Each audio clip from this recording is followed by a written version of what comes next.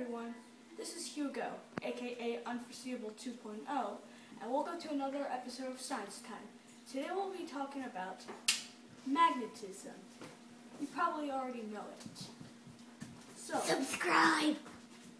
Thank you, Guestmaster 7936. Subscribe! Okay then. But did you happen to notice that cereal has iron in them? Would you like to help out? Okay then. Anyway, we're going to prove it to you in this experiment. So, we're going to take this cup of cereal and place it in this blender.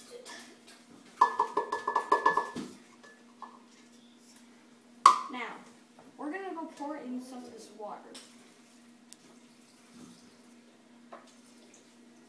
But not all the way in, so it doesn't get all chunky.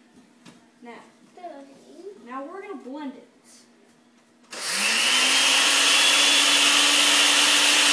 Make sure it doesn't go lumpy. That was perfectly Okay, good cereal. There's still a few lumps in it.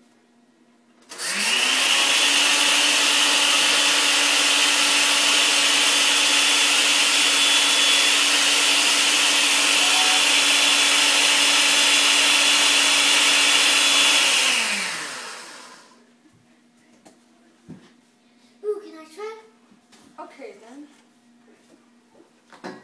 So we're gonna get it out of a plastic bag and pour the stuff in. Oh, it smells like vomit. Okay then. So would you like to help out?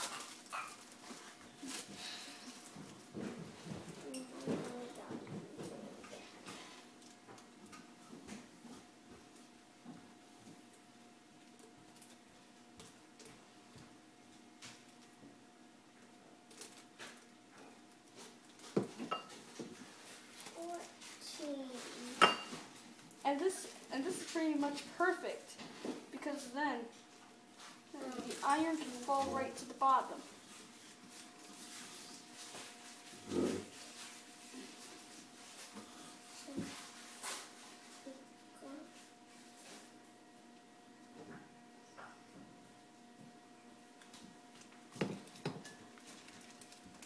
Now, we're going to go wait for the iron to fall right into the bottom of the mixture.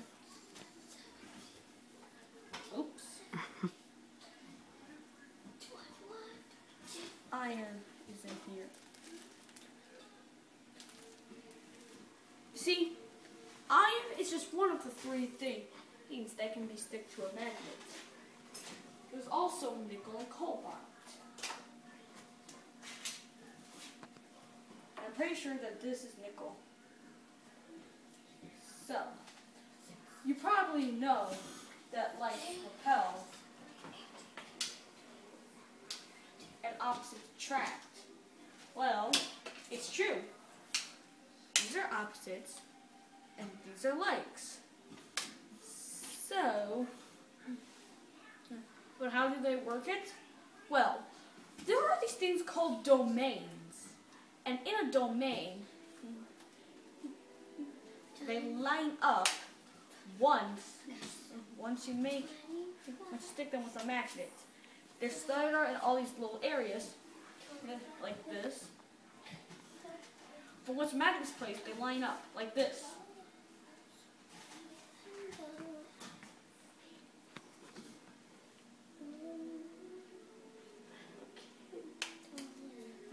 In fact, the whole world is a magnet.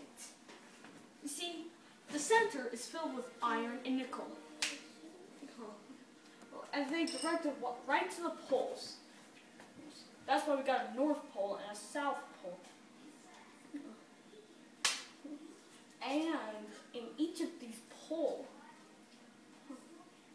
and these poles create a magnetic field that land to one another. And that's what makes a compass work. Anyway, let's check on to see how we're doing.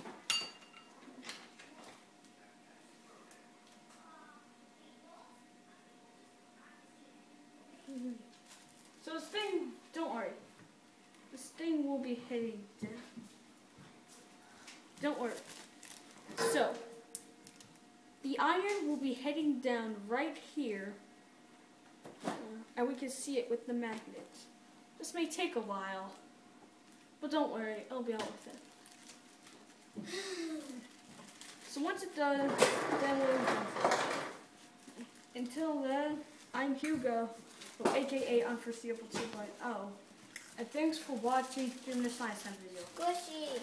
Now we'll wait for it. Don't leave yet.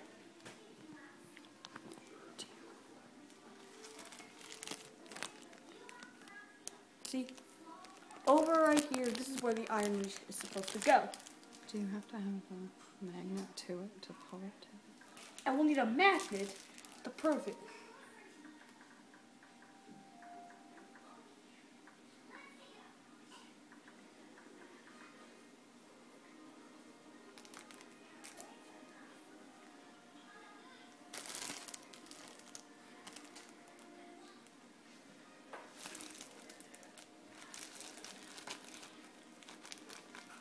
There's iron in this bag, all right.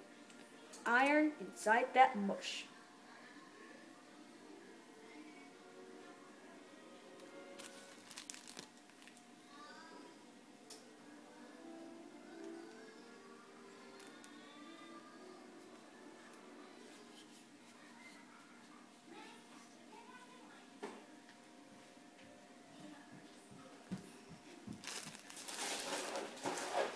You can see some of the iron right inside here.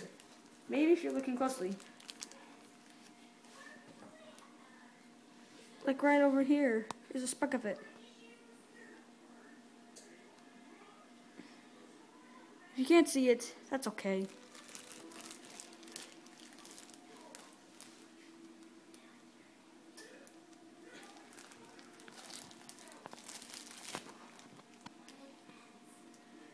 There's a lot of iron in here, but until then, stick around. Oh, it's not.